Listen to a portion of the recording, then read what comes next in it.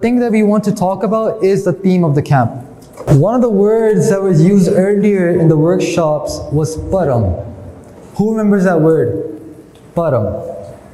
Alright, awesome. Not many of us. Okay, so that is Gurmukhi for param. Alright, what param means, I'm going to give you a few synonyms of the word. I'll give you some Punjabi words and English words so you can pitch it together. The whole talk will be an effort to explain this word. If you understand this word, you understand the theme of the camp.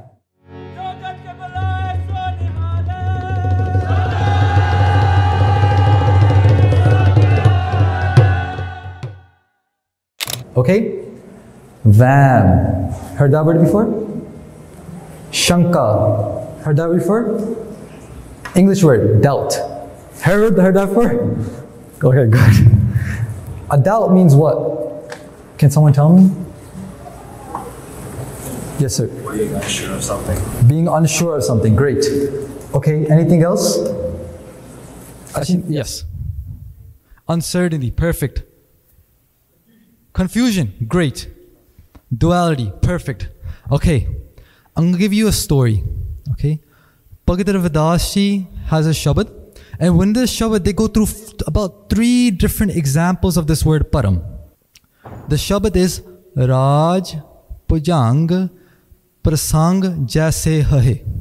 Okay, what that means is this. Raj means a rope. Pujang means a snake. Prasang means a story that has been coming for generations and generations. So in India, we were talking about context before, right? The theme of right now is misconceptions of spirituality. Okay?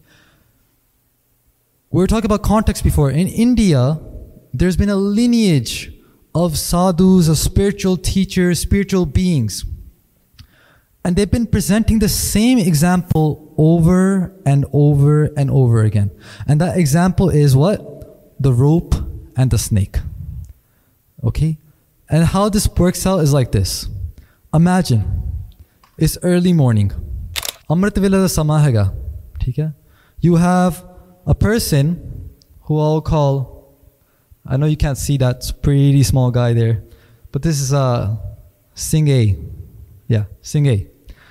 He gets up, is Amrit Vela, he's like, finally, I made it. I made Amrit Vela happen in my life. I'm so lucky. He gets up and he's in this camp, right? He gets out of the cabin, and what happens in Amrit Vela is that the sun is not up, right? So it's not daylight. At the same time, it's not nighttime either. It's somewhere in between, right? Amrit Vela Sama is like 5 o'clock, 4 o'clock, 6 o'clock. That time where it's not exactly daytime, but it's not exactly nighttime either. It's like the twilight zone. You heard that word before? Twilight zone. In that moment, this Singh, as he's walking out of the cabin, about 25 feet away, he thinks to see a snake. He thinks he's seeing a snake. Singh looks forward and he sees what looks like a snake. But in actuality, it's actually a rope. Okay? So Singh, nice and big now, is seeing about a few distance away, he sees what to be a snake. But it's actually a rope. What's happening now is that he's in a doubt. He's palekha lag gaya. He's in a palekha. Vam pe gaya. Okay, is that a snake or is that a rope? If it was a rope, cool, I'll walk past it. If it was a snake, cool, I won't go near it. You get it? It's not black or white, it's in between. Does that make sense right now? Amrit Vela, twilight zone, a time in between. This illusion of the rope looking like a snake is in between. It's not a snake. He does not know if it's a snake or a rope. Because of that confusion, there's now a doubt created. There is a param created. Does that make sense? Now, a few more things to note. If it was daylight, if the sun was out, that's the sun. If the sun was out, then he would be able to spot that rope to be a rope. Does that make sense? If it was fully darkness, he would walk right past it and never known what was next to him. It's not good or bad that hurts you. It's not black or white that hurts you. It's in between that's hurting you. Does that make sense? Bhagavad Ravidas defines the word param. We look for definitions of certain key words and we don't know, but Guru Granth Sahib Ji has defined some of them already. They say, Madhave kya janiye prahm aisa, jaisa janiye hoye na taisa. Param is what seems to be something, but it is not. A illusion. A illusion. Mithya is not a synonym. This word is thrown around the Gurbani. Doubt. It's an illusion. It seems to be something, but it is not. In that same way, this rope is using, the snake, right? Quote unquote snake, is using the support, the asra of the rope to create the illusion. Okay, now I'm gonna hit you with the fact. Ready for it? The world, this world that we all live in, is this real or fake? Who said fake? Okay, how many people think the world is real? Raise your hand. Good. Good. You could, this is for your own self. How many people think the world is fake? Raise your hand. How many of you think it is somewhere in between? That's the correct answer. Okay, they thought it was only two options. The third one was a secret. I'm going to explain this rope and snake example through the world. The world does not truly exist, just like the snake does not exist. The world is using the asra, the support of Vaheguru, to create the illusion. Just like the snake was using the support of the rope to create the illusion. But that's not the only concept. Remember Amrita Vela? The being in between, the time is not daylight, it's not nighttime, it's in between. That same thing applies to the world. Because we don't know, it's not sun out, the sun is not out. If the sun was out, we would know that the world is not there except Vaheguru is there. The sun is not out. At the same time, it's not pitch darkness because we see something around us. It is a doubt that we see. It looks like the world is real. It looks like the world is going to eat us up. It looks like tomorrow's problems are my biggest enemy. But the reality is what we're looking at is a snake that's using the projection of the rope to manifest itself. Is anyone confused? This is a very deep concept. The word param is just thrown out so easily. Param is just thrown out so easily. Why? Because we don't understand it ourselves. We don't understand this, so we kind of make up a pathway. Okay, maybe this is what param means. Maybe this is what it means. One example that Bhagavad Ravidas used to explain param is this, the snake and the rope. Now I'm going to give you a pankti the theme is about, and hopefully this pankti makes a little bit more sense now. The pankti was, Jyon supana ar pekhana aise jag ko jaan, in mein kach sacho nahi nanak bin Bhagwan. I'm going to focus on the last three words. Bin Bhagwan. Bin means without, Bhagwan. Bhagwan means God.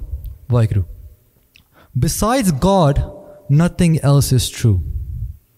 Nothing else is satcha. And they describe two things. They give us two themes. They say supana and pekhana. I'm going to give you another example of param given by Bhagavad Ravidas. I'm explaining param. The theme Shabad is all about param. Jyo supana or pekhana. But you're going to have to get to the conclusion of what that pankti means to you after learning this. Okay? One more example they give is this. Anal agam jaise lahar mein odat, jal keval jal mahi.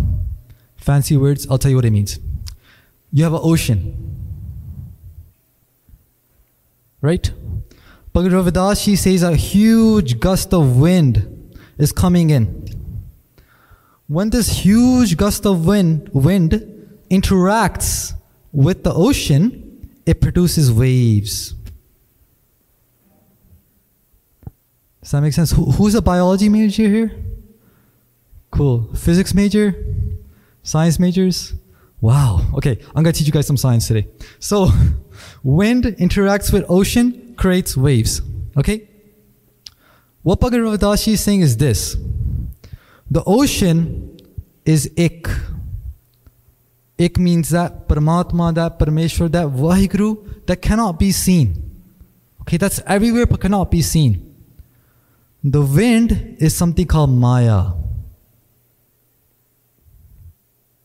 Or something, right? So we all know Maya means illusion, right? We know Maya means illusion. But another definition of Maya is Shakti, is power. Okay? Vaheguruji, the one who cannot be seen, does absolutely zero. They are in a state of kinetic energy or potential energy. Which one doesn't move? Okay? Potential. Maya is kinetic energy. It's moving. It's always moving. This world we see around us is Maya, like we all know. Maya is physical. We can touch it. We can see it. What happens when Maya pluses this ik? It creates these waves. This waves is the world. Does that make sense? Maya, the wind, plus this ik creates the world that we can see around us. So, this is another version of Param, because we see the world, but we don't see the ocean and we don't see the waves. Why? Again, because of the concept of agyanata. It's a new word. We learned Param already, doubt. The other word is agyanata. Okay, it's a two-part word. Gyan means to know. Agyan means I don't know. When I was talking about the Amrit Vela twilight zone, that was a state of I don't know what's in front of me. Is that a snake or is that a rope? Bhagavad Gita talks about this Raja, a king. He's sitting on his throne and he falls asleep on his throne. Right? In his dream, he has a dream. In his dream, he's walking around, right? He's walking around, he gets hurt. He gets hurt. And he's like, oh man, I gotta go to a doctor. He goes to a doctor, he's like, doc, fix me up, man. And doctor's like, cool, I'll fix you up. But I just got one rule. And that rule is this. You have to pay me first. The king is like, Mata Raja, I'll give you anything you want. And he checks his pockets like, oh, I left my wallet at home. And the doctor's like, tere wang bathere dekhe main. Roji koi andar raja ban ke. Someone always comes to me as a king. You pay me, I'll fix you. Otherwise, I can't fix you. The king, in his dream, starts begging around. He starts begging from house to house. Everywhere he goes, no one recognizes him. Because it's a dream, right? No one recognizes him. He's like, can you give me some money? Can you give me some money? No one gives him money. Finally, one person gives him one coin. When that coin hits his hand, the real Raja, the king, he wakes up. His heart's beating. He looks around. He's confused. He says a question. This question is really important. He says, is this the truth? Or was that the truth? Is this chair that I was sitting on, this sanghasan, the world that I see around me, is that the truth? Or was that dream the truth? What's the answer to this?